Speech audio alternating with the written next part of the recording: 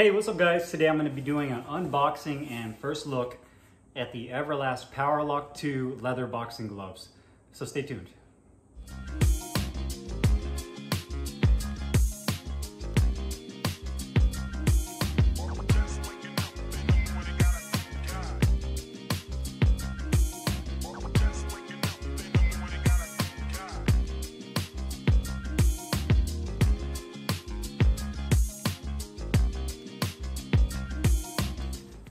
Hey, what's up guys? Carlo here, and today I'm doing an unboxing and first look at the Everlast Powerlock 2 leather boxing gloves.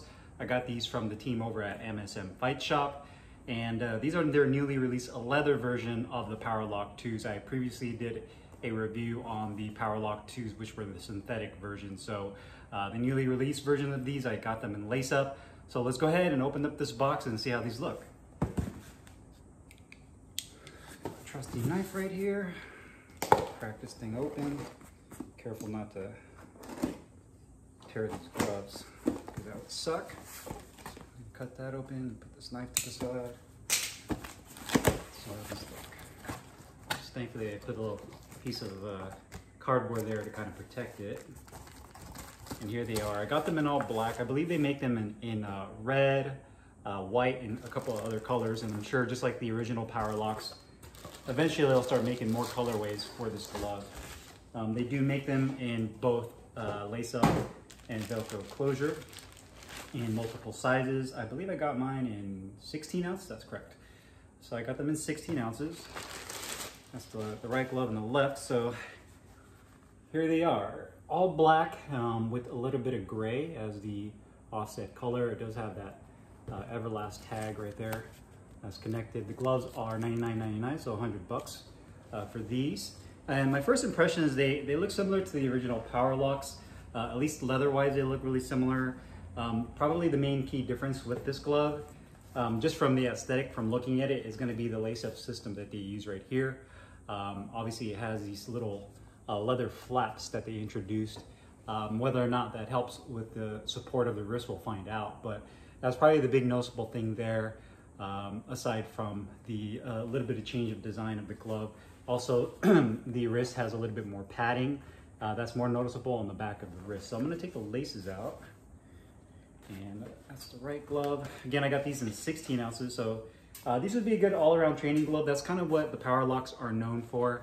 And it's probably one of their best-selling gloves when it comes to Everlast's pro boxing glove line. Just because, again, it's a good all-around training glove that you can use for sparring, hitting the mitts, hitting the bag, and all those other things you can do in a boxing gym. So I'm gonna go ahead and open up the laces.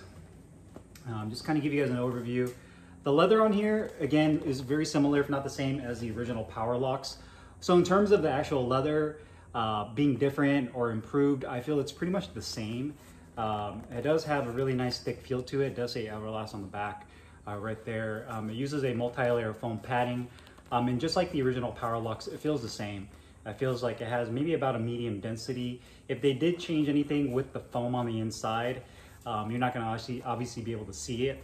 Probably when I start using these gloves is when I'm gonna be able to tell if there's any difference in terms of performance, which I hope there would be after having the Powerlocks, the original Powerlocks out for quite a while right now. Just like the original, it does say Powerlock right here on the thumb. You have the stitching right here that connects the thumb to the back of the glove. So that's really similar to the original. The inside does have the grip bar, which is nice and large.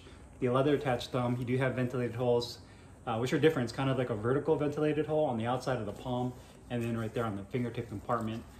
Gray piping, and that unique lace-up system. So you can see it has this little flap. So instead of the laces connecting on one side and then kind of connecting to the piping on the other side, this actually has almost like a, how do you call it? It's almost like the wrist section on here is overextended. So you can see that this top part overlaps on this inner wrist flap. So instead of them just meeting together like the originals, and like most boxing gloves, you have one side meet, the other side hits right here with the piping, and then the laces just go crisscross. This one actually has the inner part that tucks underneath, and then this outside flap is what the laces go through. So you have this one for the lower part, closer to your wrist and your forearm, And then you have this upper part that's actually integrated into the thumb piping that has the little 3 pieces right there. And that's all leather too, so that's good. It's not synthetic. Wrist support wise, you have, I'd say, about 1 inch of padding on the back of the wrist, of medium to firm density padding. You also have that little indentation, that's a little recessed right there. And then the inside of the wrist, I'd say it's about maybe 1/4 inch of padding. And the liner uses a satin nylon liner on the inside that's supposed to be water repellent. There are tags on the inside that say designed, I'm not gonna be able to show this to you because it's pretty deep, designed in the USA, and these are made in India. And then it has a weight tag on there and maybe like a serial number. So these are made in India. So let me go ahead and slip my hands in here, see how they feel. One thing I'll notice right off the bat is that it's a pretty snug fit. So when you slide your hand in here, it does feel kind of snug right off the bat, especially for a 16-ounce glove. It's pretty snug fitting. The thumb feels really good. It has a nice long, deep thumb.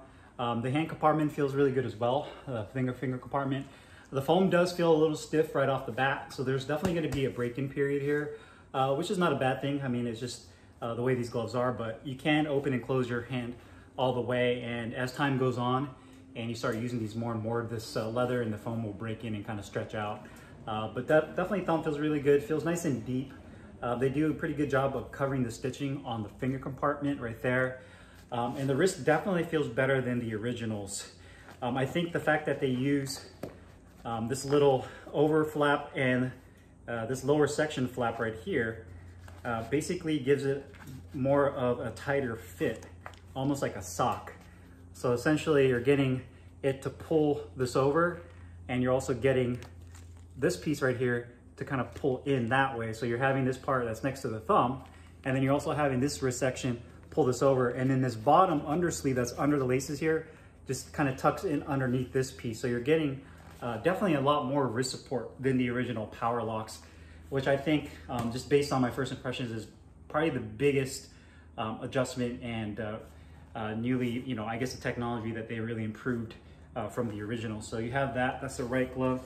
But you definitely have to loosen up the laces. It's not like a super soft, flexible glove where you can just leave the laces kind of closed down and slide your hand right in. You do have to loosen up the laces on these gloves, especially once you get hand wraps on. These are going to be definitely more on the snug side. So if you guys are looking for more of a snug fitting, kind of compact fitting glove, then this is definitely for you. My big concern with these gloves is going to be for those of you that have bigger hands, kind of like fatter fingers, longer fingers.